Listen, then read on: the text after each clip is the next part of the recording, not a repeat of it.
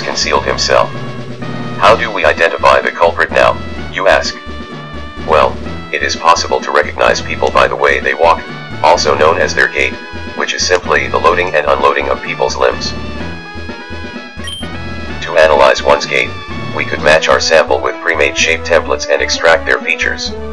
These features could be static, such as height and stride length, or dynamic like angular motion of lower legs. Firstly, we need to extract the joint's positions by using Fourier series parametric representation of the curve representing the limbs. It can be done by first solving these two equations, where the a's and b's can be approximated using the Riemann summation.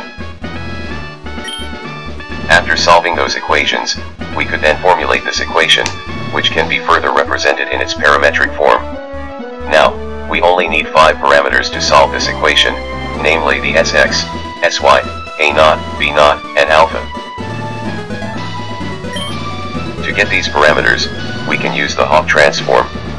To reduce the number of possible sets of parameters available, we could use the stride length obtained earlier to limit the search space.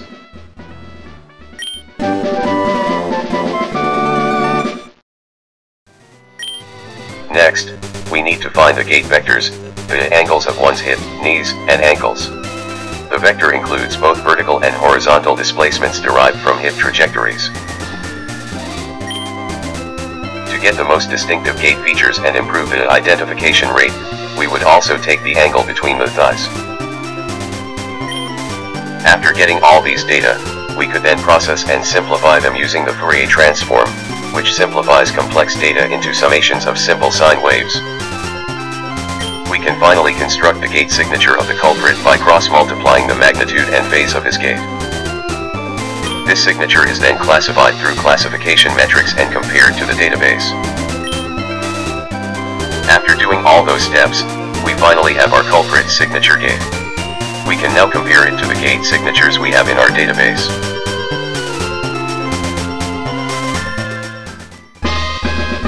That's our culprit. Mario seems to have stolen Bulbasaur.